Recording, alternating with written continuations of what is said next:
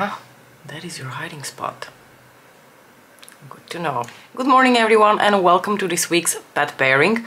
As you saw, Lisa just jumped into the closet. I think that's her hiding spot during the day, so that's the reason why I never really bothered closing the door of the walk-in closet anymore. I know it doesn't look very aesthetically pleasing, but I'd rather not lock up Lisa there for the whole day. Anyway, I'm going to start doing my makeup, starting with my Inglot eyeshadow base. I finally watched the uber popular Wednesday on Netflix. So today I'm going to briefly talk about the show, but I'm also thinking that the makeup is sort of going to be inspired by the show. I have a pair of anthracite gray trousers, a black sweater, and I'm planning on wearing, and that is very exciting as well, I'm planning on wearing heels today. I have this really beautiful pair of heels, red heels, and I'm planning on wearing them today for the first time after the accident. The last time I wore heels was October, the day I broke my foot, and basically since then I either have not been able or I haven't really had the balls for it. So I think today I finally feel confident enough. Taking the Too Faced laminating brow wax thingy. The heels that I'm wearing, by the way, they're not like stilettos or something. They have a really thick, solid heel that's just really comfortable, and I feel confident enough that my foot isn't going to do any weird things and freak me out. So I'm actually quite excited about that because I've been really missing wearing heels. I have so many dresses and outfits that I haven't really worn this past winter just because in my head they fit with heels and they don't really fit with sneakers. It's the time of the month, and I feel like when it's the time of the month my skin is a little bit more oily and it gets greasier throughout the day. So I think I need the NARS Light Reflecting Foundation, which for some reason I consider to be my more longer lasting foundation, even though, to be quite honest with you, I think in reality that's not true. All of my foundations are more or less the same type of formula and longevity. Well, I do have the Estee Lauder original foundation, and that one lasts really well, but it's brand new and I haven't opened it, and I don't really want to open it unless I have finished at least the Pat McGrath foundation. I'm going to take my little sponge here. I have been enjoying using a sponge to apply my base products again, so I'm kind of going back to that, switching it up a bit. So just to finish up on the rambling on, finally being able to wear heels again. Something that I didn't really think about much until recently when I was going through my closet thinking what to wear. In the beginning of this winter I bought a bunch of new sweaters, and I had my legging jeans to wear my sweaters with, and with sneakers. I felt really cute, and for a long time I was super into that aesthetic, and I didn't really miss my usual aesthetic, which is a little bit more, elegant than that. This was more like a sportsy, elegant aesthetic, and I usually go for a more elegant aesthetic. And in the beginning I didn't really mind it, it was fine. But after a while I was almost experiencing an identity crisis because I couldn't really wear what I would usually wear, and I felt a little bit like, who am I anymore? What a vain thing to say, but it really felt that way. Okay, going for another product that I usually find extends the longevity. Oh no, wait, we haven't done concealer yet. Hold that thought, please. I am going to actually apply a little bit of Charlotte Tilbury's color corrector first, because like I said, it's the time of the month, and I do feel like my dark circles really come out to play during that time. So I'm going to apply a little bit of that, and I'm just going to blend it out with my finger. And then I'm going to apply a little bit of concealer over top of that. For concealer, I'm going to take my First Aid Beauty one. I have really been enjoying wearing the faux filter from Huda together with my Lancome, but I also realized in the end I didn't actually finish this one just yet, so I might as well focus on finishing as much of it as possible. Honestly, this is almost empty, so I don't expect that it will really take that long, and I'm not really the type that will take out stoppers and try to get every last drop and bit out of a product. I like finishing things, but unless it's something that I'm deeply attached to and I can't live without, I will not really, go out of my way to finish it. I will finish as much as possible, especially with liquid products. I'm not going to bother trying to get every last drop out of it. I've gotten a lot of use out of this concealer. It will be fine if I don't finish every last microliter of it. Okay, let's do the powder now. I'm going to take the Airbrush Flawless filter here from Charlotte Tilbury, and in fact I'm going to use a technique for applying my powder as well that I haven't used in a while, which is with a sponge. I will just coat the sponge with a very thin layer, and I'm going to just press it like this onto my skin, and that actually works really well as well. But anyway, I mentioned that I finally watched Wednesday. I'm going to take the Nabla Skin Glazing Skin Bronzing in the shade Dune. I finally watched Wednesday after months of refusing to watch it because it was just too popular. I've mentioned this before, but for whatever reason, when a show is just too popular, it's a real turn off for me. I have the same thing with The White Lotus on HBO Max. It was nominated for a bunch of awards, and I think I am very, very intrigued to watch it because I am a huge fan of Jennifer Coolidge, but because it's so popular, I don't want to watch it, but I will eventually. So finally, I did watch Wednesday. And, okay, if you asked me to describe Wednesday in a nutshell, I would say Sherlock Holmes meets Tim Burton, but then make it Gen Z. Honestly, it was fun. It was not the huge deal I feel like everyone's making it to be. Was it enjoyable to watch? Was it a good, 8 hours spent? Yes. Would I probably watch season 2 and enjoy it? Likely. Was Jenna Ortega amazing? That's hyping Jenna Ortega is definitely legit. I can see why everyone is losing their minds over her. She is adorable. I'm going to grab Nude Venus 2 for my blush today. A very enjoyable watch, but not the kind of show where I absolutely already in the morning was looking forward to the evening when I would continue watching. With The Outsider and True Detective Season 3, the previous two shows that I talked about over the past couple of weeks, I had that feeling already in the morning, waking up, going to work, and then towards the end of the day thinking, yay, I'm going to go home, I'm going to make a delicious meal, and I'm going to continue watching my show. This was more chill. It's only 8 episodes, so I binged through it rather quickly, also because I just wanted to finish it to talk about it today. On Wednesdays we talk about Wednesday.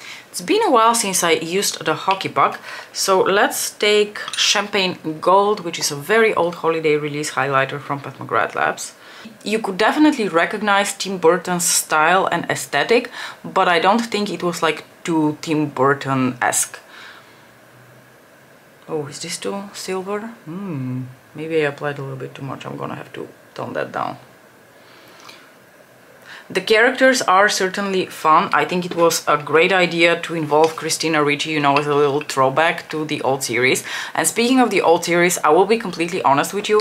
I've never really watched anything pertaining to the Addams Family very consistently.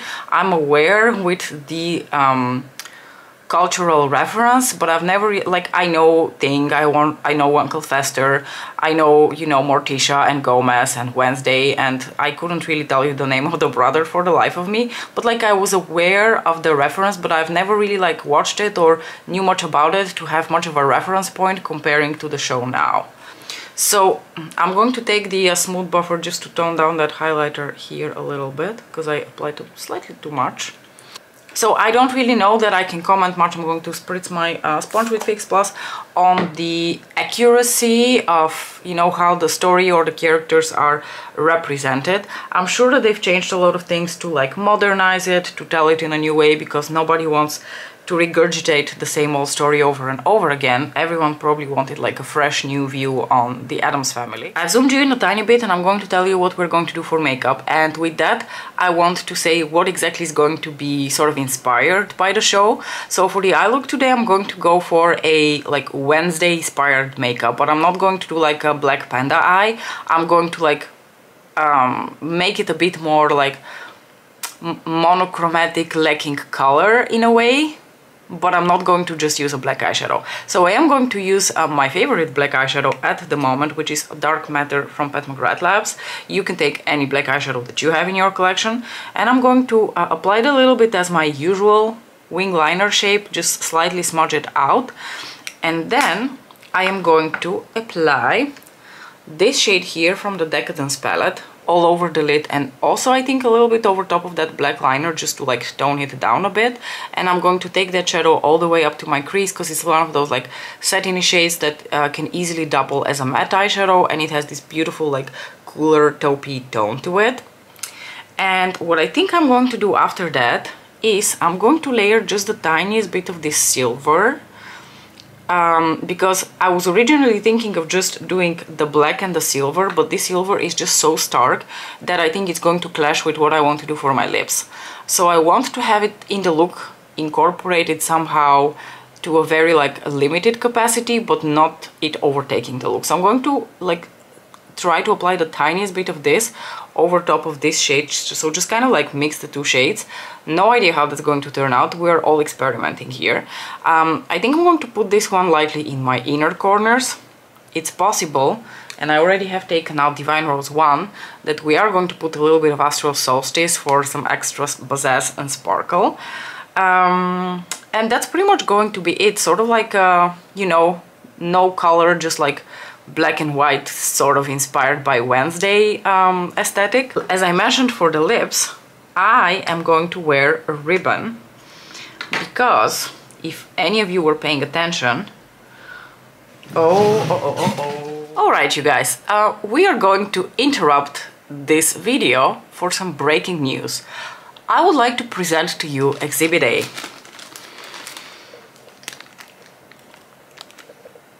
This is my lunch. This is my like cheese sandwich with a couple of cherry tomatoes. I just saw our orange friend in our backyard with a piece of bread in his mouth, and I thought, how on earth I like hid everything from him. Yesterday he had raided our like little like closet under the stairs. He had managed to rip off a couple of packages of wet food from the ladies and devour them. And he had made a complete mess. So I already locked that closet. There is like a key, I can lock it. And I removed everything from our kitchen counter that he can get his paws off. So I was like, where did you get that bread? And then I thought, oh no, this is not the first time he's trying to raid my lunch. But today, he took it to a whole new level, y'all. Look at that.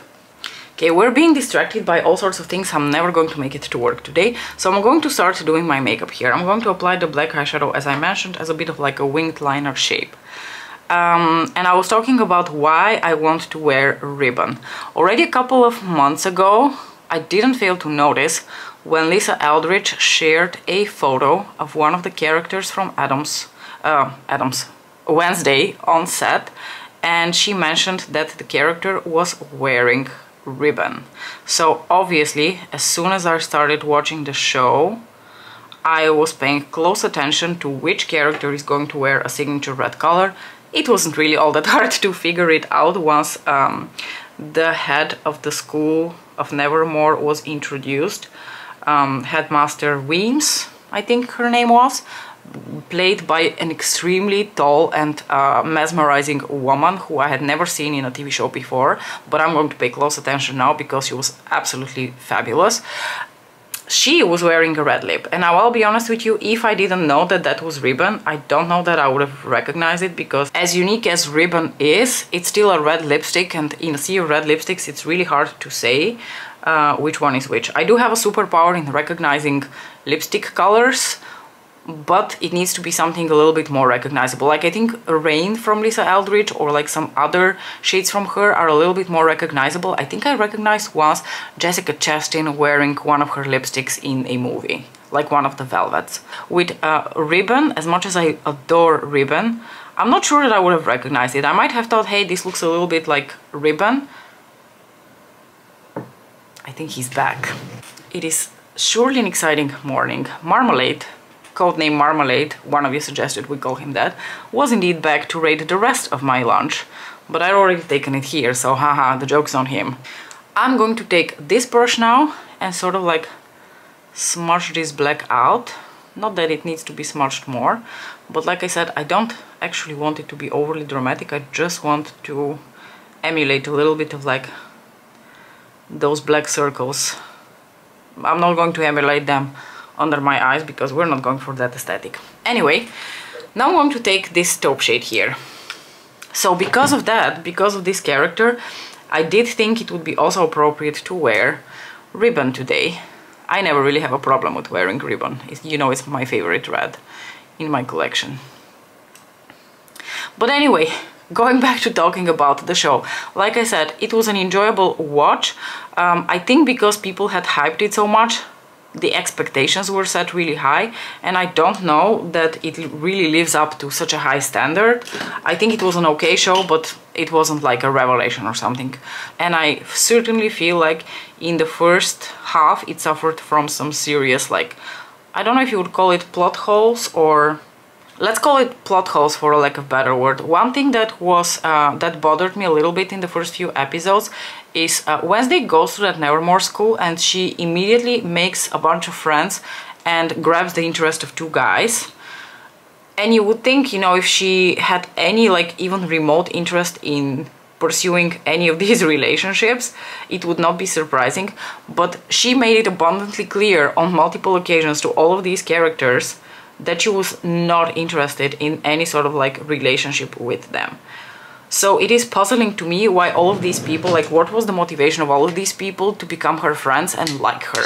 Like towards the end there was a bit of a relationship built, so I can see how towards the last like 2-3 episodes you would understand a bit more why there is more of an emotional connection there. But in the first few episodes they all of a sudden were just her friends. They decided to be either like infatuated with her romantically or her friends, and I was like, why though? To me it's a natural human reaction that if you meet someone and they, you know, make it quite obvious that they're not interested in being your friend, you're like, well, okay, moving on. Obviously this is not going to turn into anything. I'm, by the way, going to take a little bit of that taupe shade now and take it on my lower lashes as well before we proceed with the rest of this look, which was otherwise, you know, a fun watch because of that like because of that Sherlock Holmes element to it. I do enjoy, you know, a good mystery, although I have to say that even in that aspect I found the show just a tiny bit predictable, because I think I predicted that Christina Ricci's character is going to be who she turned out to be. I don't want to give away too many spoilers.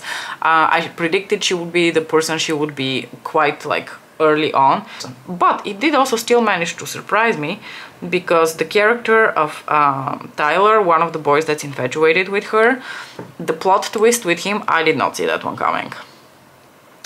I'm sorry if I'm giving away too many plots. It's impossible to talk about it without really mentioning any of the twists and turns. Okay, now for the really exciting part.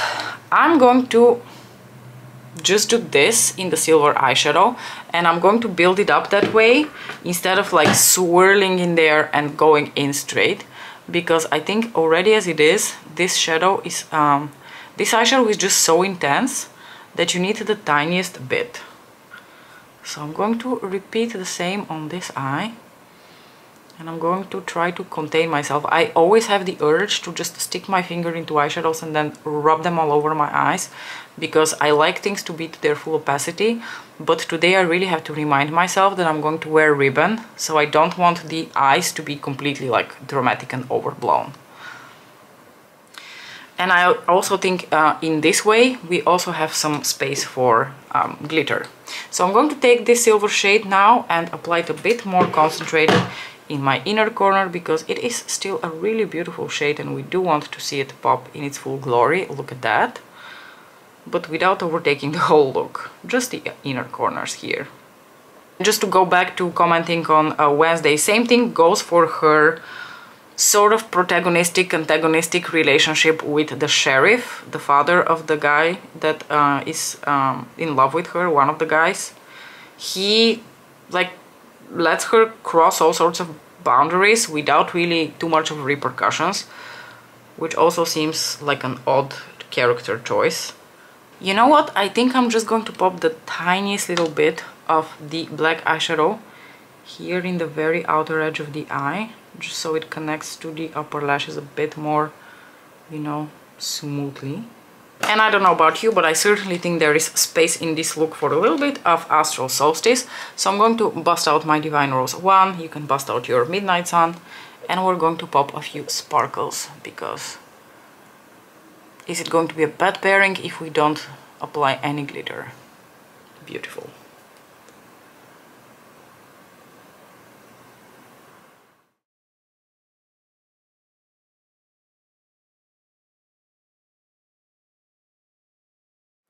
I really enjoy how this look turned out. I think this is as Wednesday as it is going to get for me. As I mentioned, of course, I'm wearing a ribbon, the lipstick together with the matching lip liner. So I really enjoyed this pet pairing. I really enjoyed chatting to you about Wednesday. It's very hard to talk about a TV show without giving too much away, so I never really go into like nitty-gritty details unless I give a disclaimer that I'm going to reveal a whole lot of like plot lines. But in this specific case, I just wanted to comment a little bit on the show and how I felt about it. I'm curious what you thought about it if you have watched it. Or maybe one thing that I can comment on. I think one of the reasons I don't really relate to that much, I think one of the reasons I don't really relate to this show so much is also because, like I mentioned, to me this is like, you know, Sherlock Holmes meets Tim Burton, but then make it Gen Z. I think the Gen Z part is that I really can't relate to. You can, like, there are certain shows now that are, you know, set in a high school, a little bit of that high school vibe to them, and obviously as a 40-year-old it's a little bit harder for me to relate to such stories, but you know, I still found this enjoyable to watch. Anyway, I have to go figure out what to do with my lunch now and head to work. As usual, thank you so much for watching, and I'll see you in my next video. Bye!